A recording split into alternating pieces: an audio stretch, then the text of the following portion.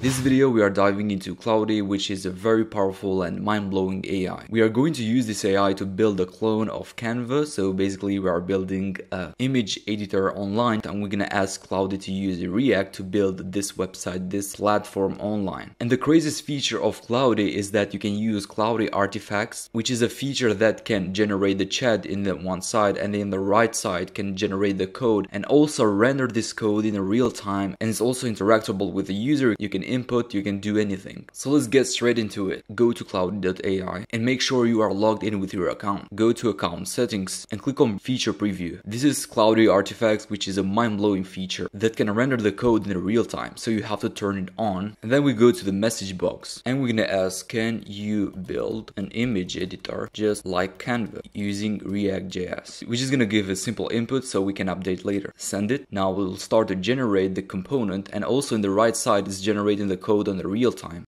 And now, as I told you, it's going to render it. And here we go, we have a simple image editor. This is very simple. We can choose file. Let's try to edit text, apply changes. But this seems not to work yet. So we're gonna update and we're gonna tell to make an editor more likely to Canva. Can you rebuild to look more like Canva?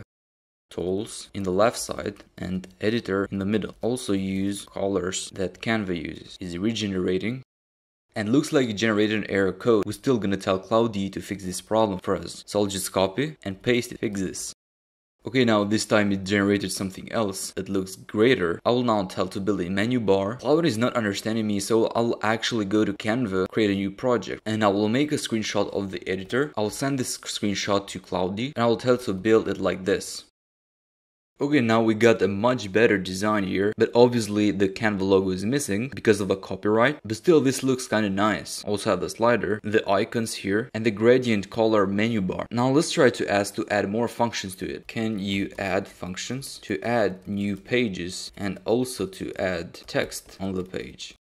Okay, it looks like we can add pages and also we can add text on here. Here's a text, new page, here I can put another text. Nice, this looks like it's working. And also we can switch between pages. Now I'll ask, can you make a function so I can draw? And here we have the result. We have a draw function and also we have the text function. Okay, let's try to draw, and it actually works. It's really mind-blowing, you can even draw here. Let's try to add a text. Here are my drawings using Claude AI. This is literally really powerful. You can even add text on it. And we can switch between pages. Thanks for watching this video. Okay guys, this was our very simple Canva clone, which is built with React.js using Claude AI in a very fast speed. But you can build these components one by one, or you can download them and use for your project. And to do that, you can just click on download file and it will directly download the TypeScript code for you. So here it is. Okay, this was the video for today. Hope you'll like it. See you in the next one.